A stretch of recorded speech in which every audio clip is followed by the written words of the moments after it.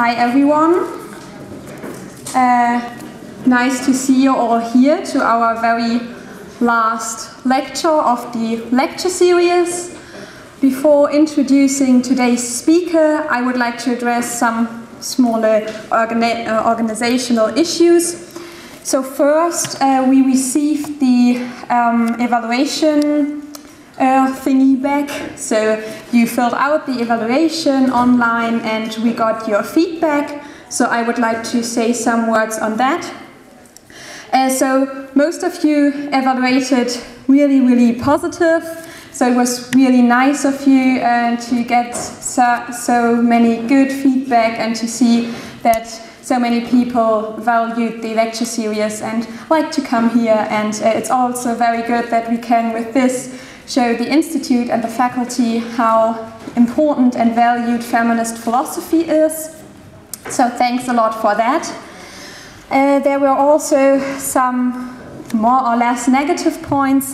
So first, a lot of you complained about the room, which is totally understandable. So we are on that with you and hope that we can get a better room for our next events. The second is that some of you found the relation between the talks not so clear and said that it might be helpful to have like a better timing kind of the talks so that they relate better to each other. Thank you very much for that. We will keep that in mind when organizing the next events. Also, for some of the talks were a bit too difficult or demanding. So we hope that this would be better if there is like a more clear relation between the talks, and we'll definitely try to make our events more accessible also to people who are not yet so informed in the field. So thank you very much for those points. Because talking about further events, and also some of you already asked us whether there will be another lecture series in the next semester. Unfortunately, due to time issues, there will not be a further lecture series, but we are planning to do 1 or even 2 conferences in the next semester. So stay updated on that on Facebook or Moodle or our website. So we will definitely post it if we are finished with the plannings. Then another organizational issue is the Modulbogen thing, so that you want to get your credits for the lecture series. If you want to get them signed, you can come to us after this talk and we can sign them. It will be Jacob, Nick and I, if that helps you. Here Nick is waving, Jacob's not here today, so just come to us and we can sign the Modulbogen. If you don't have your Modulbogen with you today, or if you know someone who can't come today and so on, then we can sign them next Friday or the next Fridays, so not this week, but from the week after, from 10 to 12, so we wrote that on the board as well. We will be sitting in the PC pool in the room next to this. So we will be there and sign your Modulbogen. Or if you can't come there at this time, you can also contact us via Facebook or via email, and then we can make an additional meeting and sign your Modulbogen. Yeah, so for today's talk, there is a handout which is here, so if anyone needs that handout, just come here and on this table you can find it. So now, finally, let me introduce you to Ásta, who is our speaker today. We are very happy to welcome her from Reykjavik, where she has been before coming here, where apparently it's raining a lot, so it's nice to have some sun for her now here in Berlin. Ásta is an associate professor at the San Francisco State University, and she mainly works on topics of metaphysics, social philosophy, and feminist theories. Her works are written on essence and modality, sex and gender, social construction, realism and anti-realism, and naturalism. And just recently she published a monograph with Oxford University Press, which is called Categories We Live By, which is on metaphysics of social categories. And this is also what she will talk about today, and also what we will discuss tomorrow in the workshop, which again will take place from 12 to 2 at Dorotheenstraße 24. There we will read a chapter from this new book that you can find online on Moodle. Yeah, welcome Ásta, thank you for being here.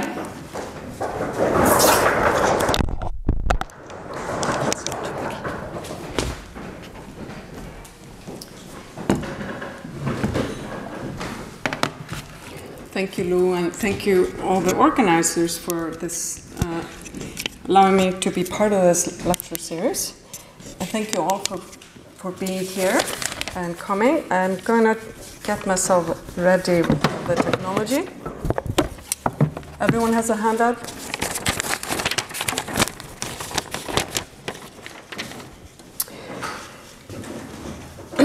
So, as Lou said, I recently completed a book on the metaphysics of social categories, and I don't have yet a copy in my hands, but I hear it's out. And so what I want to do today is to tell you about the project of the book, the main components in the approach I take, and then zero in on a potential problem for the sort of approach I take, and of course show you how I attempt to deal with it. In Infinite City, a San Francisco atlas, the author Rebecca Solnit and performance artist Guillermo Gomez Peña reflect on their experience as they traveled through the city of San Francisco. Solnit finds herself as Western in Chinatown, as white in Bayview, as straight and female in the Castro. Gomez Peña is mistaken for a tourist from Argentina in Chinatown. At the Bollywood Cafe, he is the wrong kind of brown. In the Castro, he's an older gay man. And in the financial district, he's nobody. All of these, Western, white, etc., are examples of features that define social categories. And although the social categories vary in importance and pervasiveness, they set parameters for the encounters Solnit and Gomez Peña have with the people on their wanderings through the city. They also frame their own understanding of their experiences. But what exactly is a social category? To answer that is to give a metaphysics of social categories, a theory of the nature of social categories. My strategy is to give a metaphysics of the features that define them. For example, if the category is women, then the property is being a woman. If the category is queers, then the property is being queer, and so on. And I'm going to give you a little bit of a glimpse of the book. So the project is to offer a metaphysics of social categories. You see this on the first part of the handout. The strategy is to give a theory of the social properties of individuals. Then the main components of the theory are a conferralist framework for properties, an account of social meaning, an account of social construction, and then accompanying is also an account of social identity. Then there's an application of the theory. I offer concrete conferralist proposals of categories such as sex, gender, race, disability, religion, and LGBTQ categories. So what I will do today is to present to you the main components of the theory, and then the application of the theory to sex and gender, and then zero in on the problem of passing. Can everyone hear me and so back there too? Okay.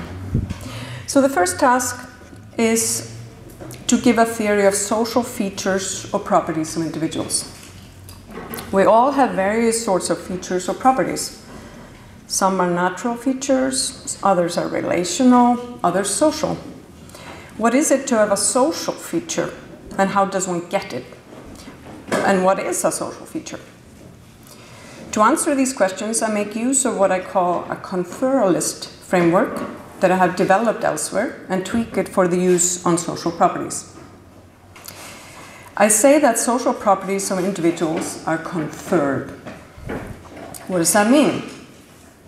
To give you an intuitive idea of a conferred property, consider this moment in the Euthyphro, when Socrates asks, is the action pious because it's loved by the gods, or do the gods love the action because it's pious? In this case, at issue is the nature of the property being pious. Is it dependent on the gods' love or not? Euthyphro initially maintains that the action is pious because it's loved by the gods, although he later succumbs to Socrates' view that the action is pious independently of the gods' love. Everyone always succumbs to Socrates in the end, as you know. In fact, he thinks that initially that the gods come to love the action upon detecting that it's pious. And sorry, Socrates holds this view, whereas Euthyphro thinks that the gods having certain fuzzy feelings towards the action makes it pious. While our interest in the Greek gods and their emotional lives has been replaced by interest in humans and our own creations, the modern question of the metaphysical status of the various properties that clothe our world mirrors exactly the Euthyphronic question. What kind of property is the property of being a woman, being male, or being black? How independent are these properties from human attitudes and practices? The initial Euthyphronic intuition is that they are not independently given, but rather dependent in some way on humans. The question is, how? And the answer I give is that they are conferred. How does a property get conferred? That depends on which property we're talking about, and the conferralist framework is an abstract schema that needs to be filled in for each property. One can use this framework to argue for a certain sort of subject dependency of any property. You can think of it as, you can use it for color properties or any kind of property you think is subject dependent. I'm, however, chiefly concerned with social properties of individuals in this project. These include being of a certain gender or race, and other features that define protected groups in various jurisdictions, but also any other category defined by a social property. The main idea is that we all have various features, and some of these features have social significance in the context we travel. So, for instance, one's height can have social significance in some contexts and not some other ones. The shape of one's nose can have social significance in some contexts and not other ones. And the features vary. Some of them are physical features, others are relational, some even themselves social. Some features only have social significance in very specific contexts, having a short pinky finger, for instance.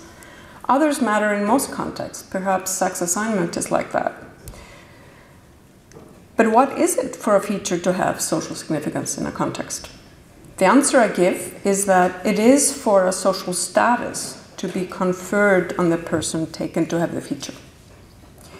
The person may in fact not have the feature, they only need to be taken to have it.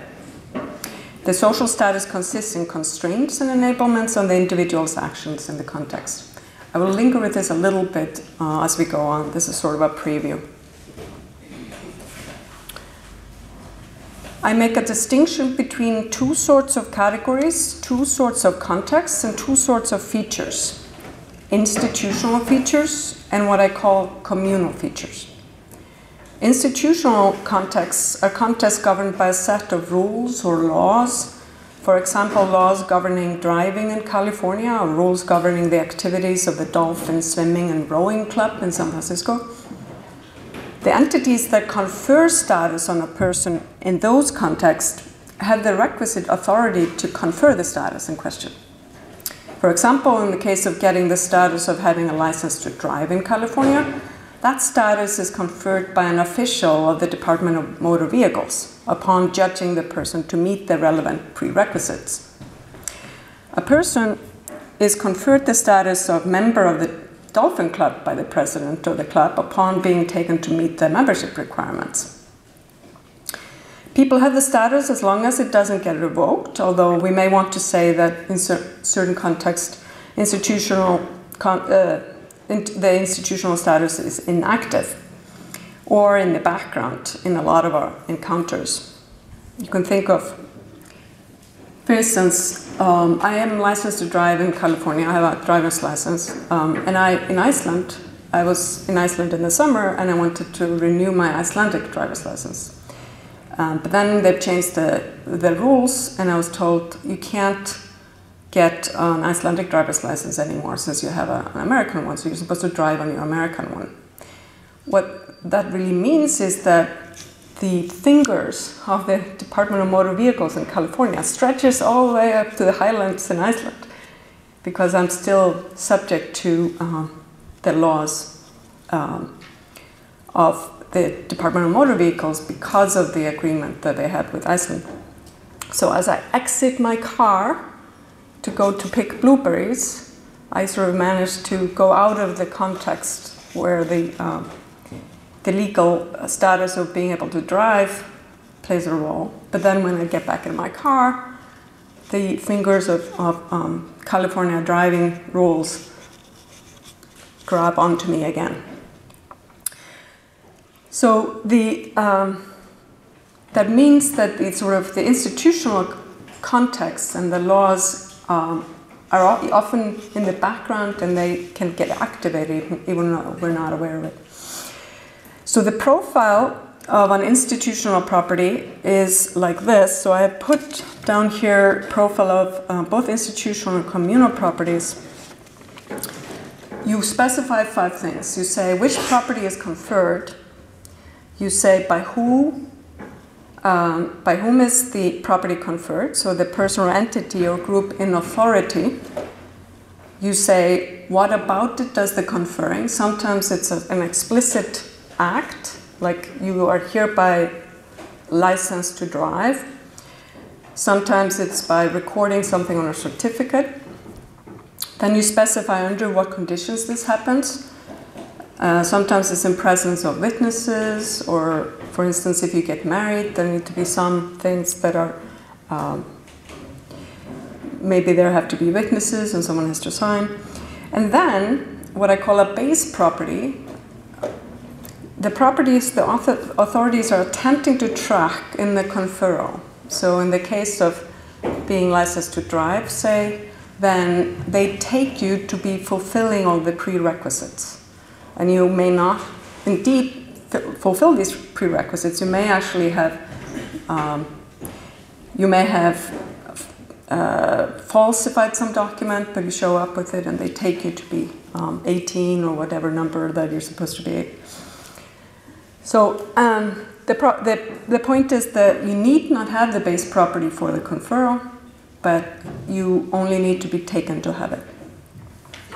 And I call the conferring of an institutional status on an individual an act of classifying that individual. The other sort of feature is what I call a communal one. A communal feature is a social status conferred upon a person in a context on the basis of them being taken to have a feature that is socially salient in the context. And this status consists in constraints and enablements, just like in the institutional context. But these constraints are not deontic. They're not rights and privileges. They are what you can get away with in the context. For example, being tall may be a socially important property in a context, and people taken to be tall given power to make decisions for the other people in the context. Being short may also be socially significant property. When you're taken to be short, no one will listen to you, things like this. The base property for the conferral of a communal property can vary, as in the institutional case. Consider, for example, a party where people are interested in who is and isn't married. Perhaps they're looking for someone to marry and they don't want to get entangled with people who already are. Alex is legally married, but he doesn't carry a wedding ring and acts as if he isn't married. At the party, Alex gets conferred upon him the status of eligible bachelor by the other people at the party. This is so even though he is already married to some person, or even more than one person. At the party, he has the communal status of eligible bachelor, and various people flirt with him because he has that status in the context. Let's suppose now that a friend of Alex, Sami, shows up at the party and is enraged that Alex is acting as if he isn't legally married. Then Sami tells some people at the party that Alex is already married, and after people whisper, Alex loses his communal status as eligible bachelor in the context. People may even feel hurt or betrayed that he had acted as if he wasn't married. The profile for a communal property is the following. You specify the conferred property. You can see it on the handout here.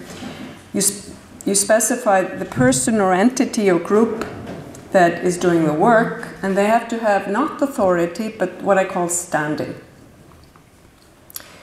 And they confer it, the conferral can be explicit or implicit. It could be a standing attitude. And this happens in any and every context we find ourselves in. This is a context like that. If you go to a party, that's a context. Even within a party, you can have a little context. You could go into the kitchen, and then there's a different social dynamics from when if you enter into the living room. So in the example I mentioned, it's important to note that we have two distinct property. We have this institutional property of being legally married, and then we have this being presumed to be legally married. And then the corresponding being legally not married and being presumed to be legally not married, which I labeled eligible bachelor. So obviously being taken to be not legally married in a context doesn't make them not legally married, but they function in a certain way in the context. Now, what precisely is the content of the associated norms, and from where do they derive? The answer to that will vary from context to context. I think that when we enter a communal context, such as a cocktail party, we bring with us social maps from the other contexts we've traveled. I think of these social maps as Hegel-inspired set of assumptions about one's own place in a social encounter, as well as that of others in the encounter.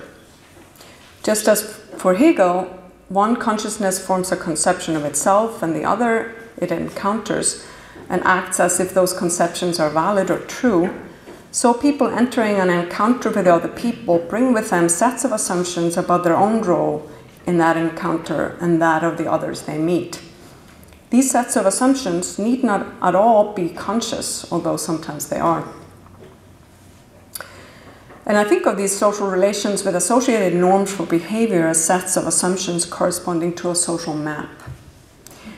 These social maps have locations, which are the available roles to play in the context, and with each location come norms for behavior for the occupant and for the others. The social locations are fully intersectional in that each feature that is socially significant in the context inflects the constraints and enablements for the occupant of that location. It is, however, an empirical question what the constraints and enablements are in each context. The relationship between the constraints and enablements and the associated norms is akin to the relationship between the constitutive rules for chess and the norms for playing well. If you flout the constitutive rules, you move the piece in a way that's not allowed, you're not playing at all, right? You're forfeiting the game, or you're joking or something like that. But if you just flout the norms, you're just playing badly, and you're going to lose, in a few moves. But you're still playing chess. So that's the relationship that I see.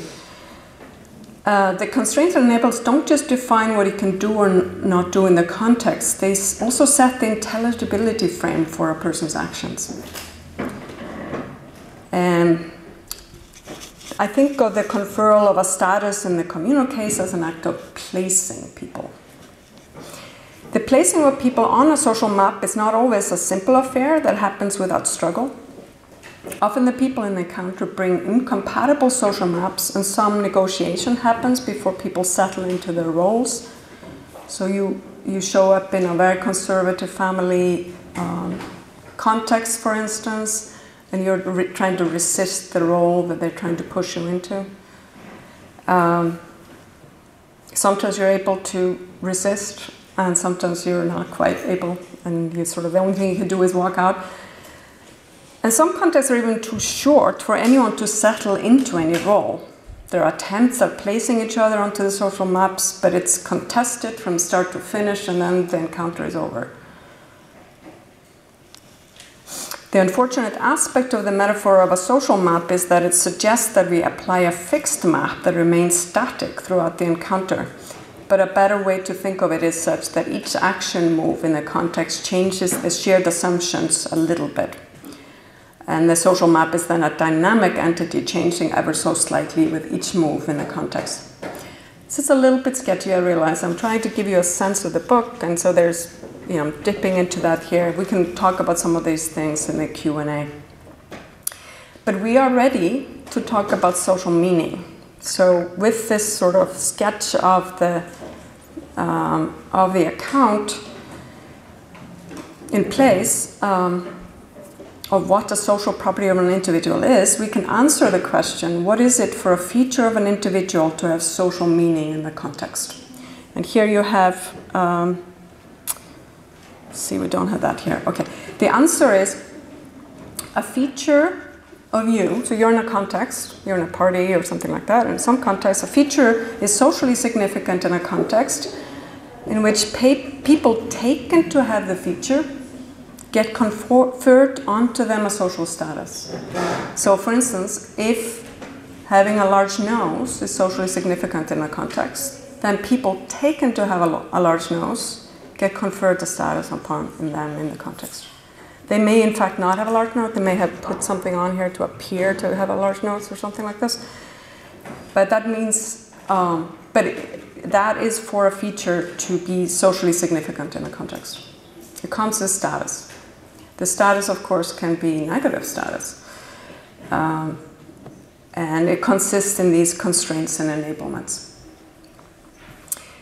And then now we can also formulate a conception of social construction that's going to allow us to give an account of social categories.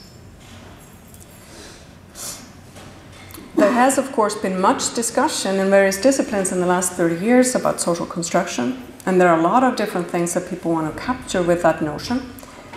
And the phenomenon that I want to capture is when some feature of an individual takes on social significance. For instance, when exhibiting certain secondary sex characteristics constrains what roles a person can play in the home or in civic and professional life, or when exhibiting certain morphological features associated with geographical ancestry does the same. And so the account of social construction that I can then use to capture that idea is the following.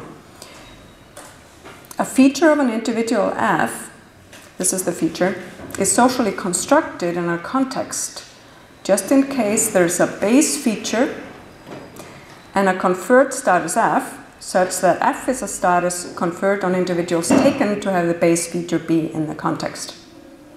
So the base feature is the one that has social significance, right? And what that means is that there's another feature that gets conferred on top, onto people who are taken to have the base feature. This conferred feature F consists in constraints and enablements on your behavior in the context. And that is the socially constructed feature. Now, this is a completely general theory of social properties of individuals and social categories. It's an original project in theory, but it's related to, in various ways, to work being done by philosophers working on the social world and on individual social categories. This includes work by Haslanger and Hacking, Mullen, Searle, and others. And there's also a connection to work on epistemic and discursive injustice, if you've been reading some of that stuff. And I think it offers tools for people in other disciplines who might want to argue for the social construction of certain categories when that is meant as a metaphysical thesis. We can talk about this in the Q&A if you would like. But now, let us turn to the application of the framework to sex and gender. This will then allow me to present the potential problem.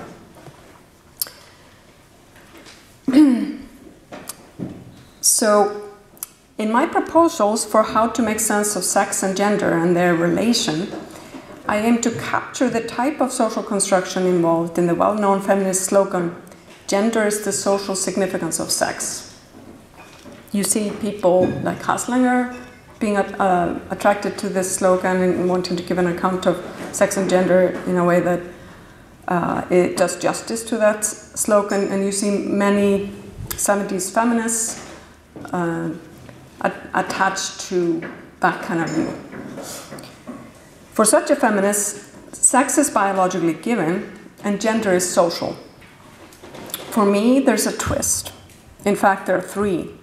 Sex is not biologically given, gender is radically context dependent, and gender is not always the social significance of sex, but can be the social significance of something else. A host of recent work in biology by Anne Foster Sterling and others reveals that the biology supposedly supporting the division into two sexes is quite messy. If we look at three main ways of dividing people into sexes by functioning genitalia, by chromosomes and hormonal levels, not only do these three methods not divide people into two neat groups, female and male, but the hard cases do not line up. Someone may not fit neatly into one of the categories according to one method, yet do so according to the others. The three ways of dividing people up into sexes not only do not carve nature at some joint where you have female on one side and male on the other, these three methods of carving carve up different slices of nature. But carving is not only being used metaphorically in this context. Even before voluntary sex change operations, newborns with ambiguous sex characteristics have been subject to the scalpel. Foster Sterling estimates that somewhere around 1.7% of people are intersex according to one or the other of the methods used.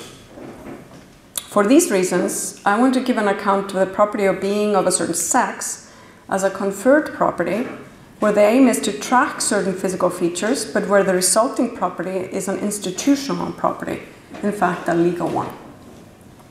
So I think that the properties in questions are female and male, and there are certain jurisdictions where you can be a third sex. Australia is, how is it in Germany? Can it be a third sex? Just starts. It's starting, okay, yeah. The authorities that do that work are legal authorities, drawing on the expert opinion of doctors and other medical personnel, and sometimes parents. Sometimes it's a nurse who does the work, is giving the testimony. And it's the recording of a sex in official documents on the basis of the testimony of parents, doctors, and others, and the judgment of the doctors and others as to what sex role might be most fitting given the biological characteristics present. This happens at birth in the case of newborns and after surgery and hormonal treatment in the case of older individuals. Sometimes you don't have to go through surgery or hormonal treatment.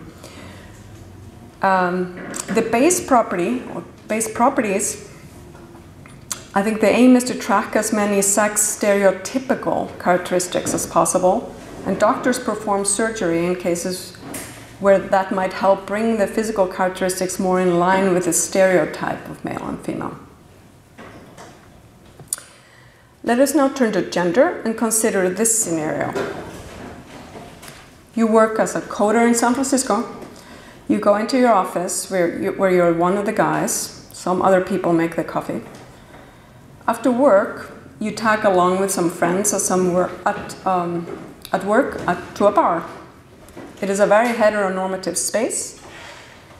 and you are neither a guy nor a gal. You're an other. You then walk up the street to another bar where you're a butch and are expected to buy drinks for the femmes. Then you head home to your grandmother's 80th birthday party where you help out in the kitchen with the other women while the men smoke cigars on the porch. In each of these contexts, in each of the contexts we travel, different features of us are socially significant. That is also true of gender contexts. In some contexts, people are trying to track sex assignment or genitalia. In others, role in societal organization, presentation of the body, role in preparation of food, role in biological reproduction, role as sexual partner, and so on. In many gender contexts, there may be a persistent assumption in the background that in tracking one of the base properties, that is, sex assignment, role in biological reproduction, all of these things we mentioned, we managed to track the other phenomena as well. But even if there were many contexts where this assumption is not misguided, the presence of the many contexts where it is an erroneous assumption shows the importance of keeping these various base properties apart, not only for a better theoretical understanding, but for practical reasons. In fact, a variety of feminist and queer theoretical work and activism has been aimed at challenging this assumption. And it is for this reason that my own suggestion as to how gender is conferred makes gender be highly context dependent, and the base property or properties vary with context. On this view, not only is gender deeply context dependent when it comes to historical periods and geographical locations, but the same geographic location and time period can allow for radically different context, as we saw in the example I mentioned. And the general schema is on the handout. The conferred property is being of a particular gender G, for example, being a woman or a man. In some cases, trans is a separate one. In some cases, genderqueer is a separate one. There can be many others. Guy and a gal, various kinds of things. Who is doing the work, the subject withstanding in the context. And it's the perception of the subject withstanding that the people have the base property in the context. This happens in each and every context we travel. And the base property for the conferral varies. Sometimes it's role in biological reproduction, sometimes role in societal organization of various kinds, sexual role, all kinds of things. Sometimes self-identification, but it varies. Now I'm going to get to the problem. So the worry I want to mention and address today is this problem of passing. There are, of course, other problems with the account. There are always problems. Philosophy, there are always problems. But I'm going to address this one. There is a general worry about social constructionist accounts of phenomena, such as gender, that they cannot make sense of passing. And so that's why I want to address it. Why would this be a worry for social constructionist accounts, and would my account be subject to this worry? The worry rests on the idea that to be able to make sense of the phenomenon of passing, for example, when a person passes for a woman or a person of a certain race and so on, that the account need make a distinction between really being a woman and merely be taken to be one. Social constructionist accounts share the feature that the epistemic partly determines the metaphysical. The details on that vary, of course. In this case, for example, to be a woman in a context just is to have the social status in the context. There's nothing more to it. How can we then make sense of the idea that someone could be passing as a woman in some context? And if we cannot make sense of passing, then we have a host of social phenomena that the account cannot explain. For example, people's hurt or outrage over the case of Rachel Dolezal, who was the president of the NAACP in Spokane, Washington, and discovered not to have African American ancestry. Mundane, everyday examples also involve the anger a person may show at realizing that someone isn't what they thought they were. There are countless examples of this. My response to this worry is that it isn't a precise description of what is going on to say that on the conferralist account you're a woman if you're taken to be a woman. That characterization leaves out a key element, which is the base property and its role in the conferral. So because the account has these two layers, there's the base property and then there's the status, it's not just the status.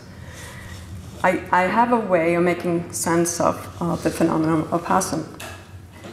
I say that the property of being a woman gets conferred on a person in a context when that person is taken to have the base property in the context.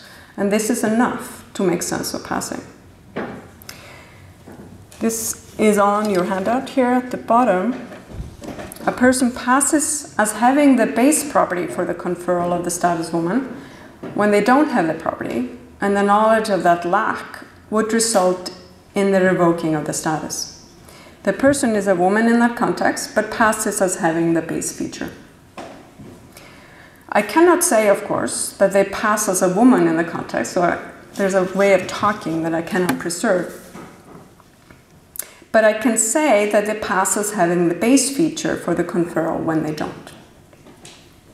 So while the conferralist account of being a woman is such that to be a woman just is to have a certain social status in a context, and not to have a vagina or be nurturing or to identify in a certain way, nevertheless, we can make sense of phenomena such as passing. You may notice also that this theory meets the demand for an answer to the woman question in feminist theory without giving a standard substantial answer, and thus avoids the pitfalls of such answers. But let me open the floor for questions. Thank you.